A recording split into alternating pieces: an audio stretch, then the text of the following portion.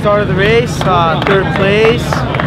Qualified. I took the pole position for short course, and I ended up doing all right in the hill climb. I got 7th position, so I started third in my main event.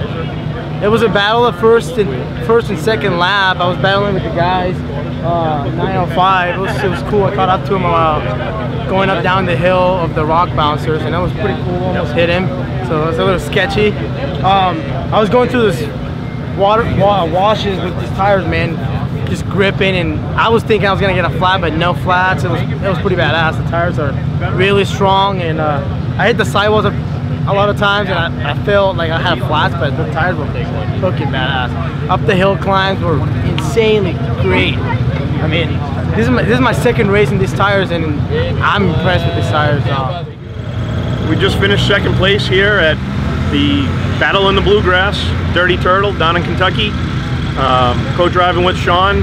We had a great race. Car held up perfect, didn't have any issues, no tire problems, anything. Big shout out to Super ATV. We broke the transmission in pre-running, ran over to their shop, they got it welded up for us, made it back just in time to qualify. Qualified second on the outside pole, and able to pull through and finish second for the actual race itself.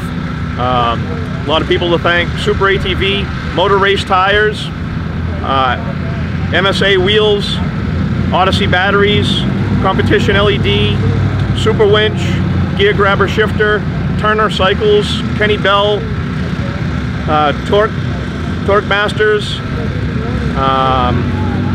Keeps going. Look back at the car again. Haluch Landscapes, Uclear, giving us our driver intercom system. Those are just absolutely Ultimax awesome belts. The belt held up great all race long. Didn't have any issues at all. Factory UTV skid plates took a beating. Just an awesome race.